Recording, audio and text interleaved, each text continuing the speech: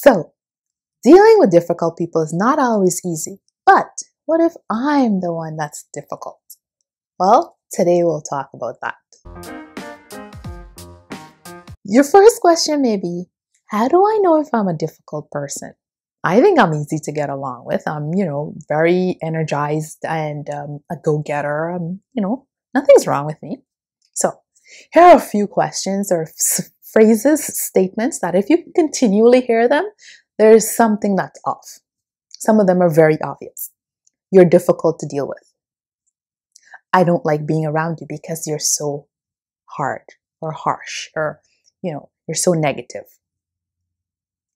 Do you ever see anything that's positive in a situation? You should be optimistic sometimes. You're so competitive, you always have to win. You always have to be right. You know everything, don't you? You're hard to please. You're such a perfectionist. Nothing can ever be too right for you. If these are some of the statements that you've heard or you keep hearing, also, if you've had a lot of friends and then, bit by bit you've seen them disappear, it could mean that, yes, I may be a little aggressive or too overpowering for those around me, and it's causing them more harm than good. So now that I know I'm a difficult person to deal with, I've got to accept, because it's great to have knowledge, but knowledge that's not translated into action is useless. For example, if I've had 5 or 6 jobs and every single time I change jobs, there's somebody or a few people that I can't get along with. There's always something going on, even in the group of friends that I have or at church or wherever. There's always something going on. Then I need to start looking at myself in the mirror instead of pointing fingers at others. So I realized, I've accepted. Now, what do I do? These are some things that I've practiced and I found them to be very helpful. 1, Stephen Covey in The 7 Habits of Highly Effective People, habit number 5 says, seek first to understand, then to be understood. And this is very important because when I'm listening to you, my aim is not to hear to respond, but my aim is to understand you as a person and understand your feelings and where you're coming from. So I'm listening for the undertones, the more hidden messages, the message where you're saying you're in pain or you need help, or I don't want advice, I don't want an opinion, I simply want someone to listen. Another thing that I usually do, because this is one of my biggest problems, I hear a question or I hear a comment and I just blurt. And then after I blurt it, I'm like, oh wow, oh no. And my friend and I were just talking about this on the weekend. She's saying she has the same problem. And what I've learned to do is to process my thoughts. I was trying to look up something that I learned a couple of years ago, and I see a new and improved version, and it spells think. Is it true? Is it helpful? Is it inspiring? Is it necessary? And is it kind? So when I filter my thoughts or my words through these 5 filters, then I will be more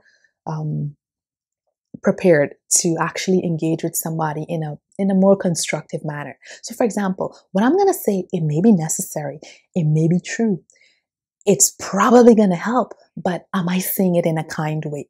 Because my aim is not to be right. My aim is to be helpful. And if I'm saying something that's supposed to be helpful, but I'm packaging it in the wrong way, guess what's going to happen? Person's going to completely miss the message, and then my purpose was not served. This brings me to a third thing.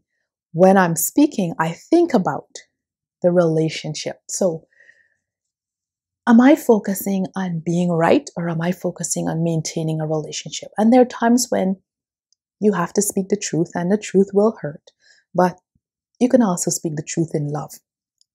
And if I'm thinking about my relationship with this person, I want to make sure that after the interactions that we have, it doesn't matter how often or how frequent or infrequent, after each interaction, that person is better off than when I met them, or at least if I was not able to make his or her life better, it's not worse. The last suggestion that I would say to you is to pray. And by praying, I acknowledge that I need to change. I have a problem, but the power for me to do that does not lie within myself, of myself. I have to get external help, seeking God's assistance, and I'm seeking God's help because His word has promised me in Ezekiel chapter 36, verses 26 and 27. This is what the Bible says.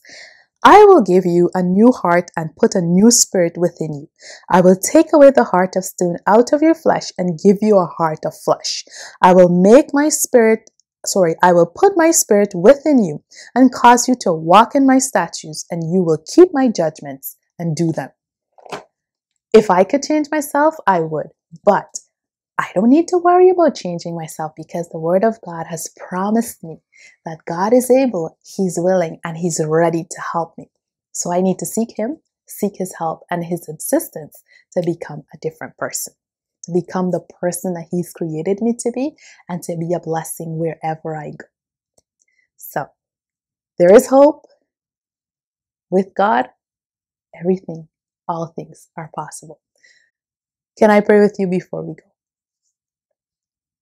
Our Heavenly Father, we are so grateful to you that our weakness can become strong in you. Our faults can be taken away and we can become the persons that you created us to be. We can be vessels of praise, honor, and glory to your name, and we can be builders and encouragers and helpful to those around us. I pray that your Holy Spirit will help us to do just this and that you will continue to encourage us and continue to walk with us. Bless each of your children that are listening, God, and help us to trust in you and to keep holding on. We give you praise, honor, and glory with thanksgiving. Amen. I'll see you next week, but until then, stay safe, stay close to God, love everybody around you just as you love yourself. Ta-ta, see you, bye-bye.